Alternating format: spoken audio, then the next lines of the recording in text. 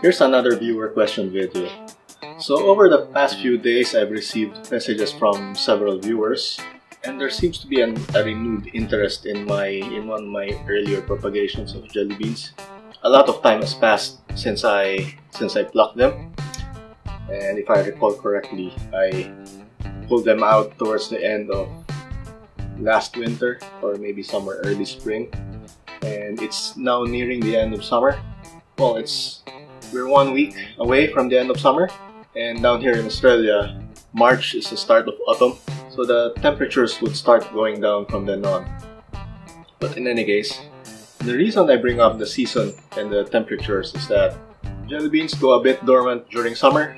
They grow slowly, but when it gets a bit cooler, not too cold mind you, spring and autumn is a perfect time for them to grow. So I guess, why not? I could show you the propagations.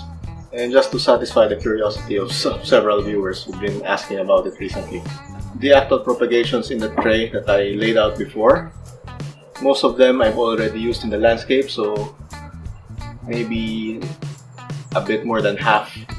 So maybe there's only about a half of them remaining in the tray. And the rest are still in the tray, of course. Actually, let me just show you.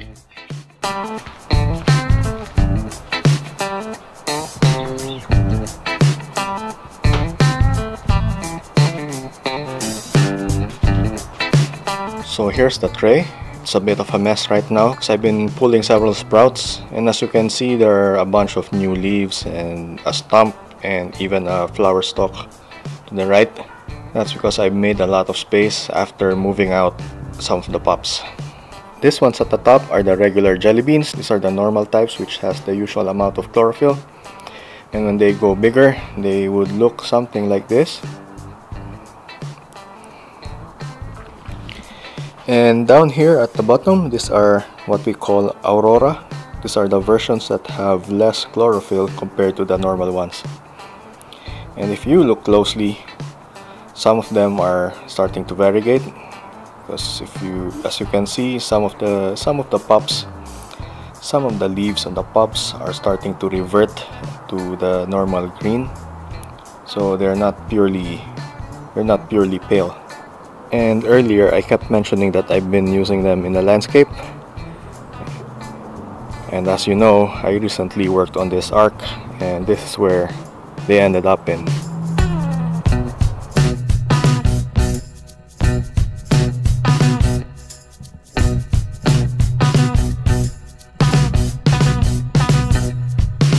So with jelly beans and sedums in general, I prefer taking cuttings rather than trying to grow them from leaves, because this method is a lot faster than growing from leaves.